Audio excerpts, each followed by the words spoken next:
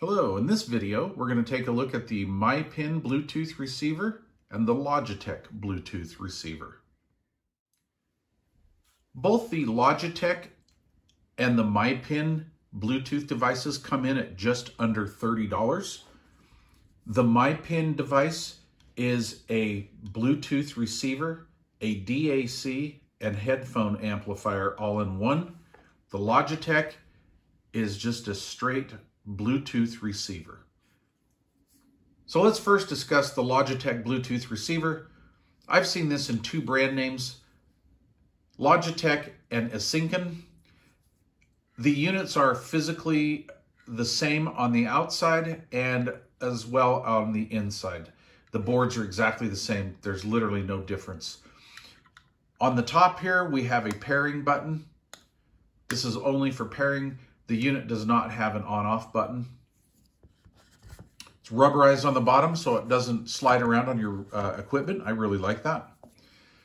On the rear, we have auxiliary output. This is 3.5 millimeter output. We have RCA output, and they are both the same level and they're tied in together. Here we have the jack for the included AC adapter, which is actually a pretty decent adapter. It's not bad. I'm familiar with this style of adapter and I've never had a problem with one of those. So depending on which manufacturer's website you look at, this is rated at Bluetooth 3.0 or 4.0. I can't really find too many detailed specs on this. This has slightly lower preamp output level. The standard currently is 2 to 2.1 volts RMS output. This, I believe, is almost half of that on this receiver. It doesn't have very good left to right channel separation. It just kind of gives you an image of just one kind of blended in soundstage. Some people are into that, some aren't. I'm personally not. But as far as overall operation of the device, it's been dependable. I actually have the Asinken version out as well, and that works pretty good too. I have that out on loan right now actually, and I've never got it back, so obviously he's okay with it. This device can be a little bit grabby, meaning it wants to override all of your other Bluetooth devices in your home and hook up to your cell phone when you activate your Bluetooth on your cell phone. It can be annoying. However, if you're the type of person that's had issues with trying to Bluetooth or pair to Bluetooth devices before, this is not going to be an issue. This will get you hooked up, but quick. All right. Like I say, no on-off switch. So in order to cut power to this, you're going to have to just unplug the AC adapter. Next, we have the MYPIN device. This comes in at under $30 as well. This is a Bluetooth 5.0 receiver as well as a DAC. All right, it also has an external antenna, which I like. I get a little bit extra range compared to the Logitech. On the front here, we have our mode select switch. So number 1 will be Bluetooth, number 2 will be optical, number 3 will be coaxial. These are inputs. Here we have the 3.5 millimeter headphone jack, high and low gain control, which will basically stay on high at all times. And then we have an on-off switch and volume control. This knob here operates the volume that goes to your headphones. This also will control the output level of the rear-mounted RCAs. On the rear panel, we have our 5 volts input. This is only for powering up the device. It will not act as a USB DAC. These are our analog or RCA outputs.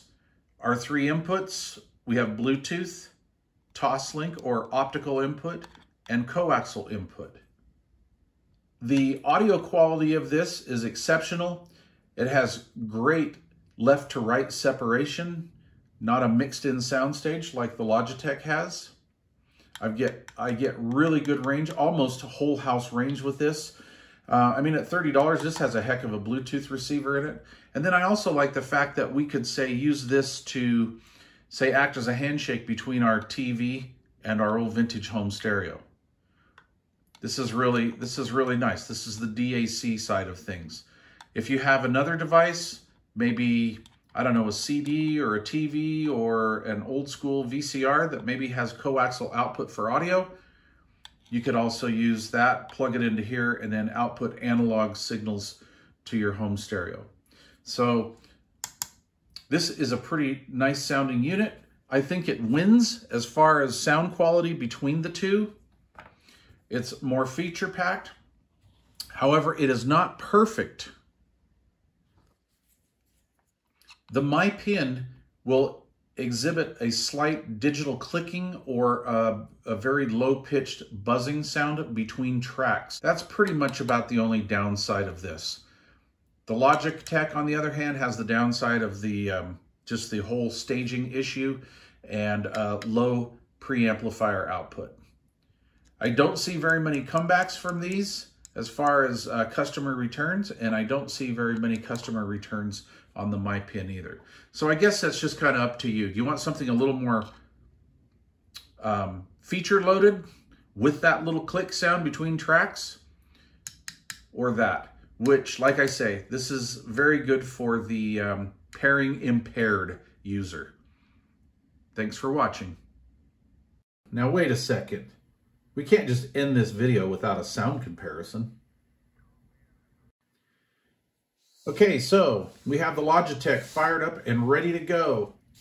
I have the volume control at a preset level. I have that little piece of tape on there marking it, so I'm not going to turn it up or down. You're going to hear a couple things in this test. You're going to hear how this sounds and how the MYPIN sounds, and then you'll see the added gain that this has, how much actually louder the stereo goes. So if you guys have a home stereo that, say, you need to turn up, like you have an old Bluetooth receiver or just an inexpensive one, you have to turn your volume control like way up here to get it to a decent sound. This will take care of that. Anyway, this receiver happens to be pretty sensitive, so we should get some good results with the Logitech. We're going to do Funky Disco, and let's give it a shot.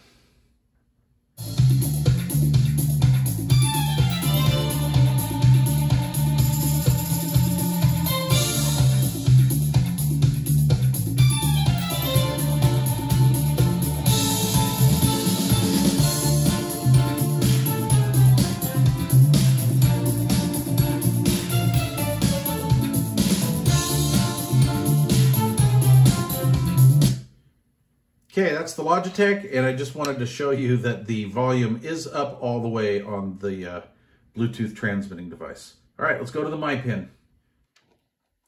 Okay, so we've got this paired up to my phone. It pairs up just as easy can be, not a problem. Okay, so we've heard the volume output level of the Logitech. Get ready to turn your speakers down, boys and girls. We're going to turn this puppy on now, all right? This is what I'm talking about, that extra preamp level on this. Here we go.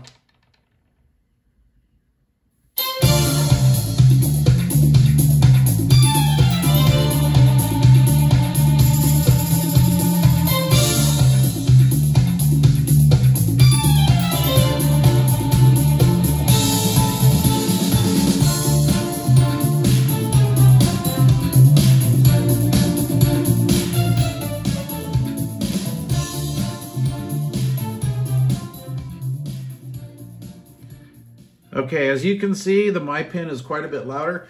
I don't really, I don't know if you can hear this on camera, but as I went up, that low frequency response hung in there. In fact, it even got a little bit more exaggerated. So if you're kind of a semi-bass head, maybe you'll like this quite a bit more. Anyway, you'll notice on my receiver, I have the treble control turned up all the way because I'm using an old dead pair of baby Advents, and it's just the way, you know, I like that sound. I'm a Klipsch guy, what can I say? Anyway, other than that, I haven't changed anything. As you can see, the volume control is still set. So there you go. You know what? Before we wrap this up, let's try to replicate this little digital noise that I'm talking to you about. Okay, so it's going to be a little loud, so I'm just going to kind of warn you. So here's what I'm going to do. When you hit play and then stop it, you're going to hear a little blip, just very, very faint in the background. I hope this camera picks it up. Let's give it a shot. bleep right there.